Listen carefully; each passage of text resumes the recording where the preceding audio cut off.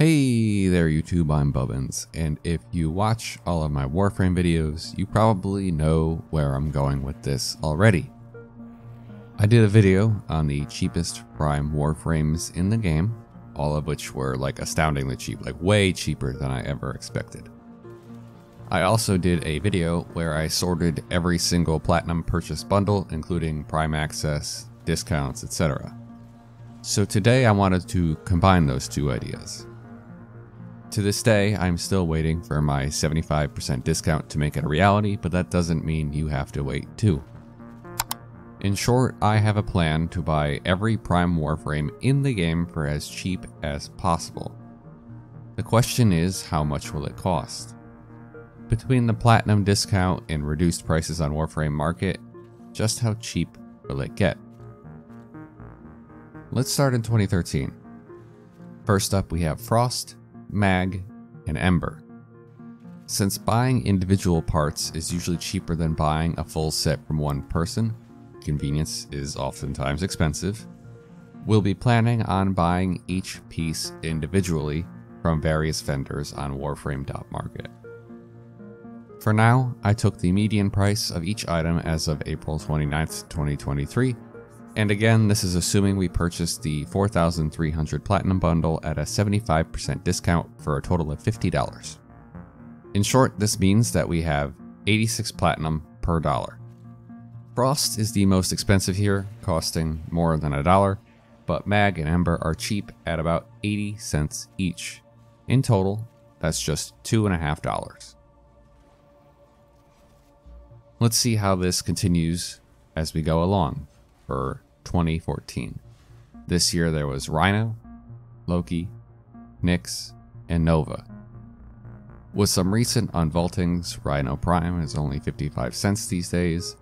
Loki and Nova do manage to approach a full dollar, but in total this year costs less than $3.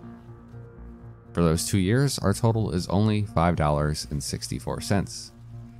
2015. Bolt, Ash, and Trinity. We encounter our most expensive and our cheapest frame so far. Ash is nearly $2, but Trinity costs less than 50 cents. In total, another $3, bringing us just under 9 total. Still not bad. 10 Prime Warframes for under $10. In 2016, it finally starts to ramp up a bit. We have Saren, Vauban, Necros, and Valkyr. More releases and more expensive as a whole. All but Valkyr will set you back at least $1, bringing this year up to $4.50. Thus far, making it so that we have spent $13.37. Nice. 2017 was the year of Banshee, Oberon, Hydroid, and Mirage. Thankfully, this group is much cheaper, all available for less than $3 total, bringing us up to $16 spent so far. And before you ask, yes, I am tracking total Platinum spent as well. So far that is 1,389 Plat. We still have lots left from our purchase. 2018, Zephyr, Limbo, Chroma, and Mesa. We get cheaper still. In fact, this is the cheapest year yet, costing 1 cent less than the 2013 group. While the overall cost is slowly climbing up, we're at about $19 so far and have theoretically purchased 22 Prime Warframes.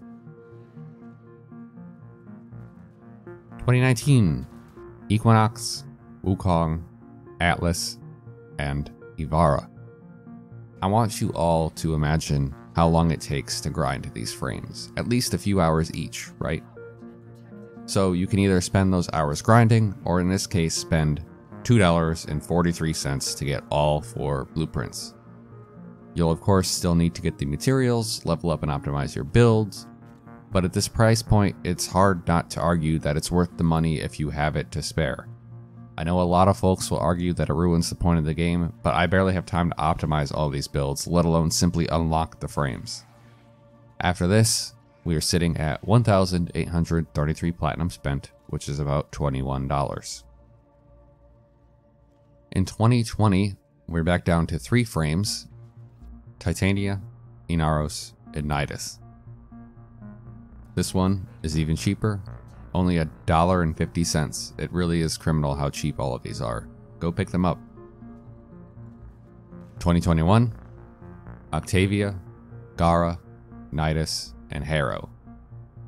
At this point, we have finally used up half of the platinum we purchased, with another $2 spent, bringing us to an even $25. There are only 5 more frames to go. The price is still pretty low. 2022, Garuda, Korra, Revenant, and Baruch. So here we are, every Prime Warframe in the game, except Hildren, who we'll add on in a second, for only $27. It's wild, honestly, especially considering how expensive Regal Aya is in comparison. And finally, in 2023, we only have Hildren at the moment, who costs 59 platinum right now. In total, you can purchase every Prime Warframe in the game, at least on PC, for under $30 worth of platinum when you have the right discount. Yes, we spent $50 up front to get that much, so you have some leftover platinum. But sadly, the $100 bundle does not provide enough platinum for our needs, so we were forced to buy the biggest bundle. Now I just need to wait for that elusive 75% discount. One day they'll give it to me. Obviously, if this isn't your thing, by all means, grind away.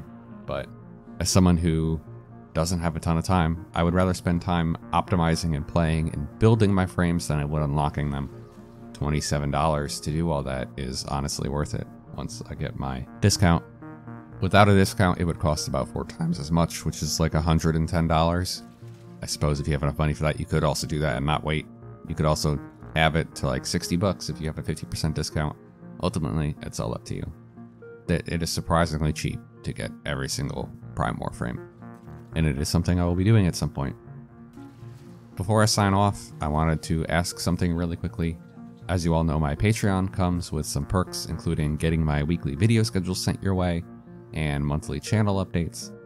One thing I was considering adding, if anyone is interested, is access to all of the spreadsheets that I put together. I'm big on tracking the data behind my videos, putting that together and digesting it, kind of reading it. So in theory, I could share them with you so you don't have to scrub through my videos every single time you want to reference them. Let me know. It wouldn't take a bunch of effort to add, but I don't want to add it unless people care. As always, please make sure to leave a like or subscribe.